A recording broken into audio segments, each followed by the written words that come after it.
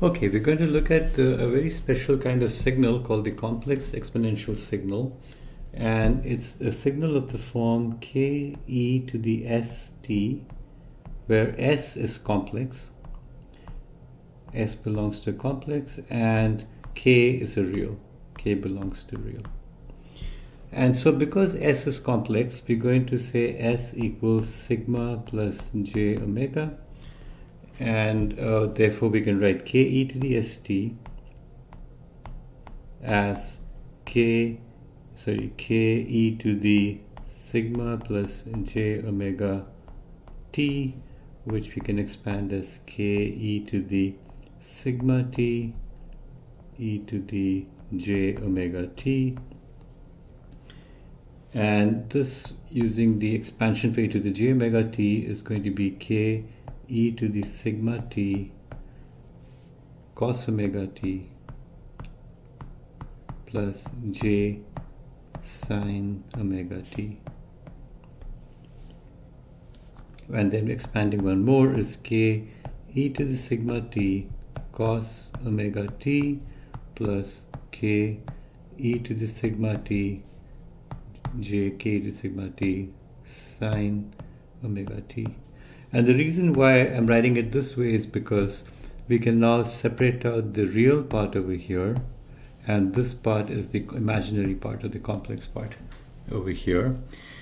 And in fact, this is a function of time. So t here is a function, is a cos omega t is a sinusoid of time. This is a function of time. And of course, e to the sigma t is also functions of time. So these are functions of time. So this value over here lies in the real t plane, time plane, and this over here lies in the imaginary t plane.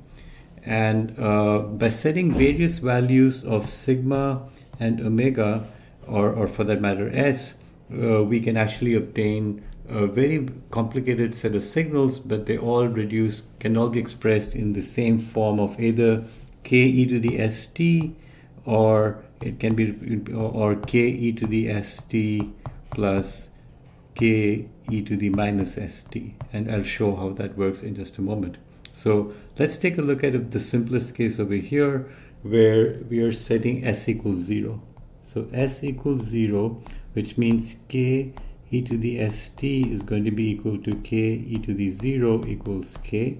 So it's a constant, and it's a real constant which belongs to real. And so it's going to be lying in the real t plane.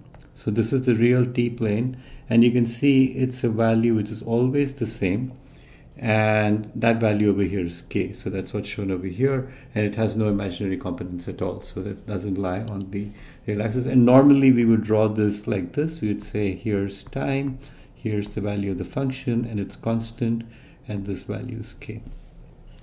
Okay, now what we do is let's set omega equals 0. Remember, omega is sort of the frequency at which we're saying the signal is oscillating, and we're saying omega equals 0 means it's not oscillating at all. And we can see that this is going to reduce to k e to the sigma t, which is this graph over here, and of course this belongs to the reals as well. So it'll lie in the real t plane. This is this real t plane over here. And it's the exponential. Again, if we were to draw it normally just in the real plane, it would be like this, and we would have starting 0 and going exponentially. This is what we would think of as the exponential function normally. Okay, now what I'm going to do is I'm going to set sigma equals 0, and I will also choose two values of s equals plus minus j omega. By choosing these two values of s, what I will get is s equals plus minus j omega. I'll get the function k e to the j omega t plus k e to the minus j omega t. And a simplification of this, it's easy to show that this will reduce to 2k cos omega t. And in fact, the imaginary components are going to go away, And so again, this is a value that lies purely in the real t-plane, and it is a sinusoid which has a amplitude of 2k, and we see that over here. That's the sinusoid. Again, if I were to draw it quote unquote normally, it would be looking like this. The function is over here, and this is my sinusoid, which lies in, because this is the real plane over here. Now, what happens if I set sigma not equal to 0, sigma not equal to 0, and now I'm going to choose two special values of s. I'm going to set s equals sigma plus minus j omega.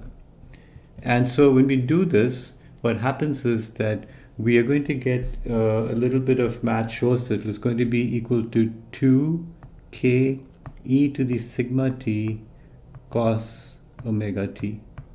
Now, it's worth understanding is it's sort of in pieces. So this part over here is just a sinusoid. And so that's the same as that sinusoid that we saw earlier. This is on the left-hand side, so the same as that sinusoid over there. And this part over here is an exponential scaling, which is going up exponentially like this one over here.